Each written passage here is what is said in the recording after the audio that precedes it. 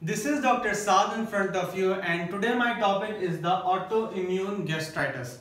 As its name indicates, autoimmune means our own immune response or own immune system. It affects or it damages the gastric mucosa. Now this autoimmune gastritis is the most common cause of the chronic gastritis after the H. pylori. Clear? The first is the H. pylori. Then after H. pylori is the most common cause is the autoimmune gastritis. Now we are moving on towards the pathogenesis of this autoimmune gastritis. That what is the pathogenesis of this disease? Basically, before discussing the pathogenesis, we have already discussed about the parts of the stomach and the cells that are involved in those parts. But I am repeating it once again. We have the cardia, the fundus, the body, antrum and the parolus. Clear? Then we have the fundus and the body, which contain the parietal cells. These parietal cells, they produce the intrinsic factor in the hydrochloric acid. And they also have the chief cells that produce the pepsinogen.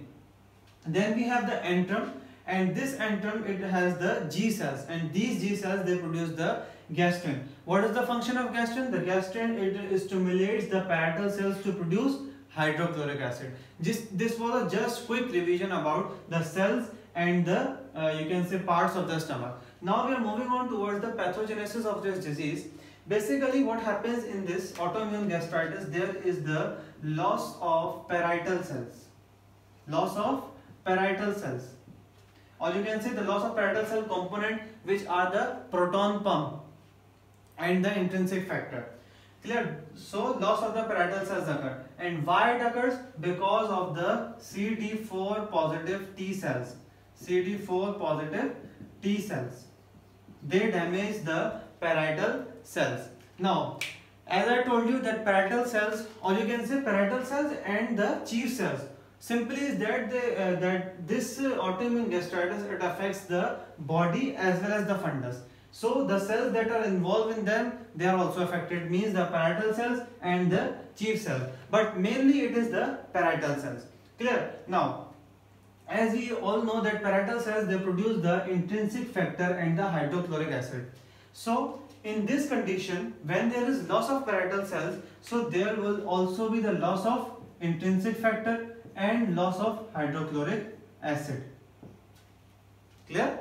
Now, what happens when the hydrochloric acid is lost? It means that it will be resulting in achlorhydria, means complete absence of the hydrochloric acid. And if there is intrinsic factor is lost, what happens that vitamin B12 will not be absorbed. Vitamin B12 will not be absorbed, and there will be deficiency of vitamin B12. Clear? This deficiency, it may lead to the pernicious anemia.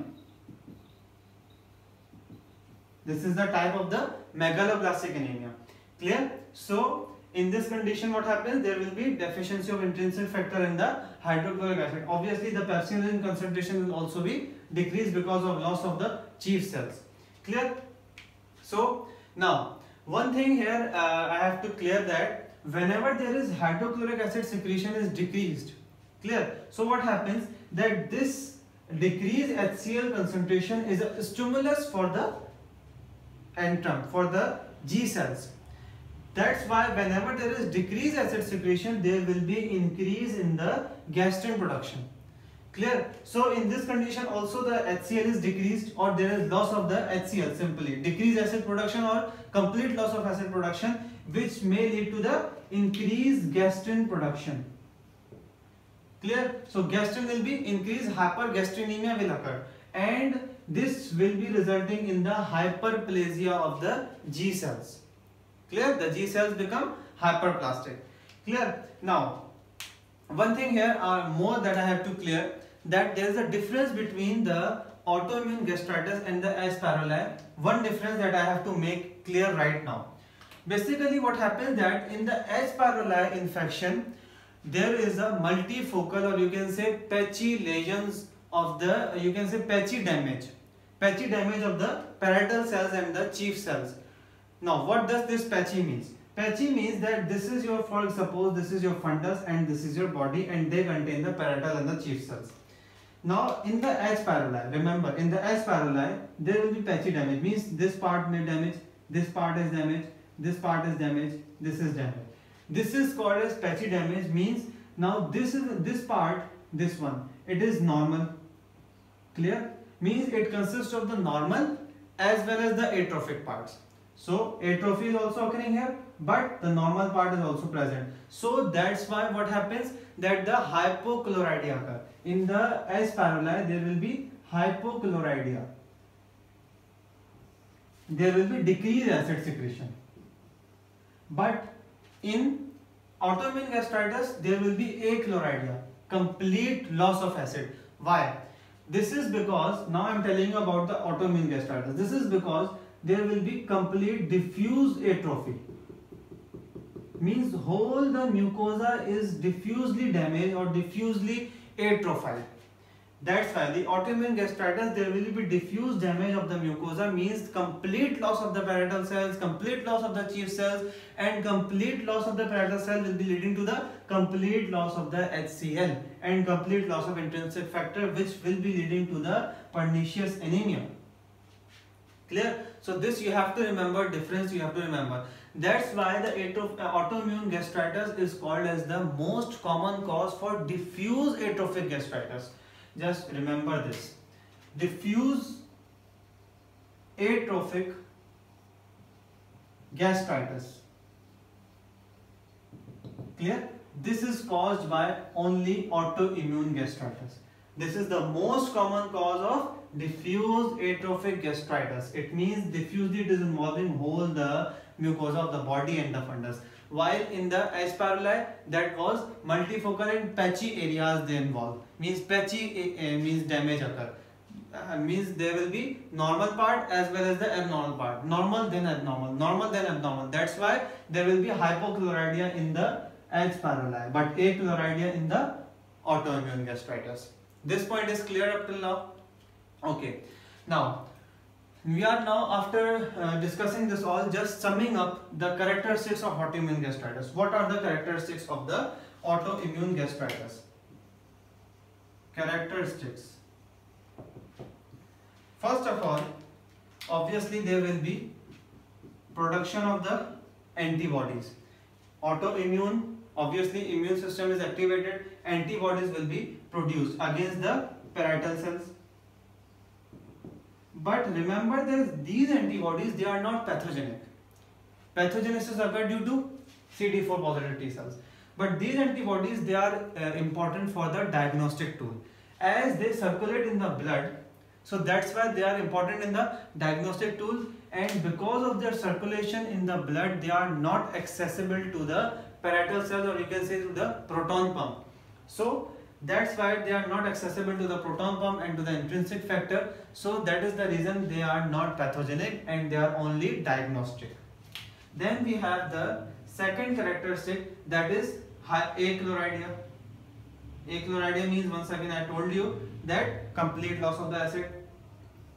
Then we have the decreased intrinsic factor, decreased vitamin B12 deficiency, and finally leading to the pernicious anemia. Clear? So we have done with the antibodies, achlorhydria, and decreased intrinsic factor, and the last one due to the loss of chief cells, that is decreased serum pepsinogen. Obviously pepsinogen is also lost because of the loss of chief cells. Clear? So these are the characteristics of the autoimmune gastritis. Now we are moving on to the clinical features. They are also very easy. Half of the clinical features we have already discussed in the pathogenesis.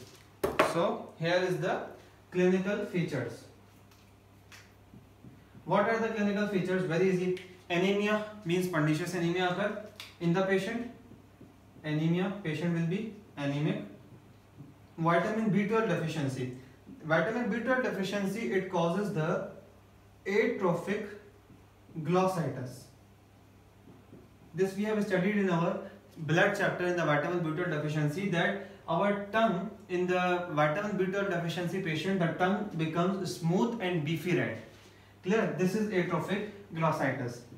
Then obviously we also have, yes, we have the neurologic symptoms. What are the neurologic symptoms?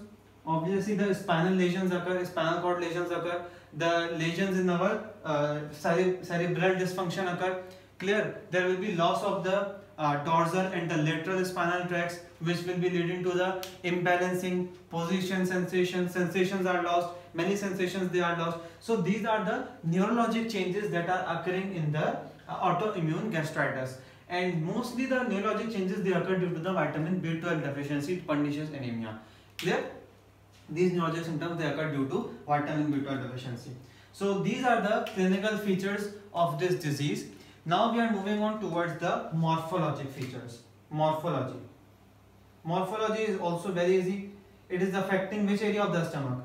The fundus and the body. So the mucosa of the fundus and the body, it becomes atrophied, it becomes smooth, clear, and there are rugal folds in the stomach. Those rugal folds they are lost. Clear? Then we have the inflammatory cells that are the macrophages. We have lymphocytes. Clear? Then we have means these are the macrophages and the lymphocytes are present, and the atrophy of the mucosa occur. You can also see the intestinal metaplasia here. Intestinal metaplasia may also occur in the autoimmune gastritis, the morphologic feature. Clear? With this we have completed our autoimmune gastritis topic. What we have discussed? We have discussed about the definition, about the pathogenesis, that how this occurred. We have discussed about the characteristic features of this disease, the clinical features of this disease, the morphologic features. Now you can easily differentiate between the autoimmune gastritis and the H. pylori related gastritis. Clear? Now we are moving on, just finishing our topic of the gastritis. There are certain 3 uncommon forms of the gastritis that I am going to tell you one by one. Very short topic. This is very short topic. Just I am writing it here. 3 uncommon forms of the gastritis. Most common we have studied. Now we are moving on towards the uncommon forms. Uncommon forms of the gastritis, which includes number first is eosinophilic gastritis. Obviously name indicates there will be increased number of the eosinophils, and this occur due to the allergic reaction or the allergy to any substance. Clear? This occur due to the allergy, and it affects the antrum and the pyloric region of the stomach. Clear? This is eosinophilic. Simple. Just very short I am telling about this. Then we have the lymphocytic gastritis. Lymphocytic, as its name indicates, lymphocyte will be involved. Obviously it will be T cells or T lymphocytes are involved in this. And here in this lymphocytic gastritis, it can occur in any part of the stomach, means it can involve whole stomach. Here it is means antrum and the pylorus is involved. Here whole stomach can involve, and when you are seeing endoscopically the lymphocytic, you can see a small nodules with the central necrosis. You can see in this, in the lymphocytic gastritis. Then we have the last one, that is the granulomatous gastritis. Any gastritis in which the granuloma is developing is called as the granulomatous gastritis, and mostly this is idiopathic, but mostly it is associated with the Crohn's disease. Clear? And you can also, this also affects in the antral region of the stomach. Clear? So these are the 3 uncommon forms of the gastritis. With this, our today's topic, or we have completed our gastritis topic. Then now we will be studying the complications of the gastritis in our next lecture. Thank you so much, and if you have any confusion, any query, you can ask in the comment section. Thank you so much. Allah Hafiz.